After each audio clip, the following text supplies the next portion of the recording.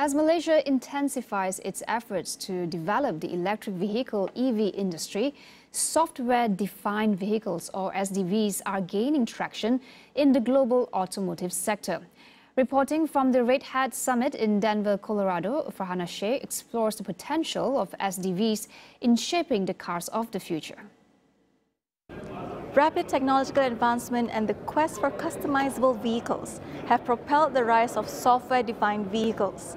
Here at Red Hat Summit, we explore how SDVs are transforming the automotive sector, providing greater performance and better user experience. Software-defined vehicles allow us to make the car better as time goes on. So the day that you take the car from delivery to 10 days later, your car gets better. From 10 to 100 days, it even gets better then. So we release new features as time goes on.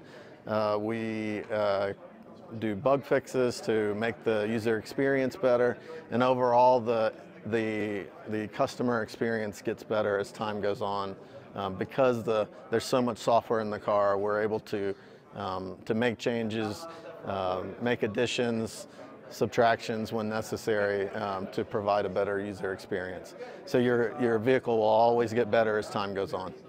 Jeremy emphasized that when establishing the foundations of software-defined vehicles, having software development skills is more crucial than having a background in the automotive industry. If you're a great software developer, you're coming out of school as a software developer, you have a certain set of skills that as long as we're adopting modern software development practices, make you be able to contribute from day one. If you are a C++ coder or a Java coder, you've got an opportunity now in automotive that maybe you didn't have before.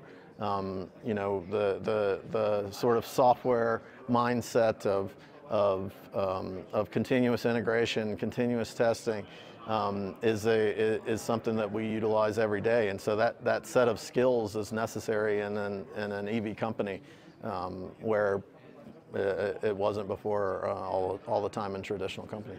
The future is being able to diagnose issues before they're experienced by a customer and having a fix out there before the customer even knows that there's something there. There's lots of data analysis.